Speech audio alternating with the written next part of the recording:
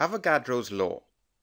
Avogadro's law states that equal volumes of gases at the same temperature and pressure contain the same number of particles.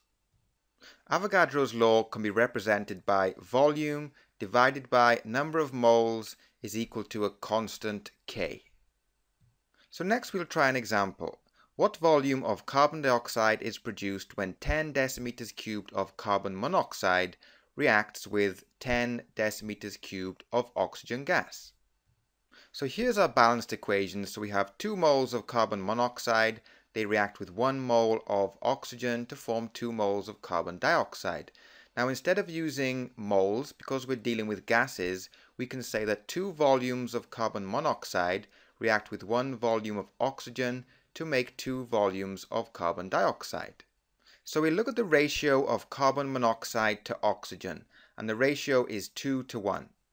So that means that 10 decimeters cubed of carbon monoxide will react with 5 decimeters cubed of oxygen.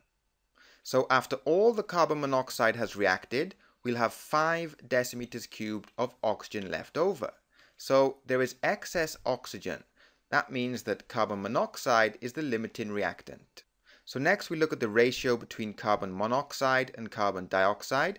It's a 2 to 2 or a 1 to 1 ratio.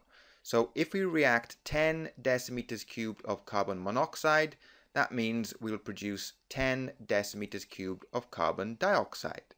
So let's try another example. Here we have ethene reacting with oxygen to form carbon dioxide and water. And the question is asking what volume of carbon dioxide is produced when 100 centimeters cubed of ethene is reacted with 400 centimeters cubed of oxygen, and what volume of oxygen remains. So we look at the reacting volumes from the balanced equation. 1 volume of C2H4 ethene reacts with 3 volumes of O2 to produce 2 volumes of carbon dioxide and 2 volumes of water vapor.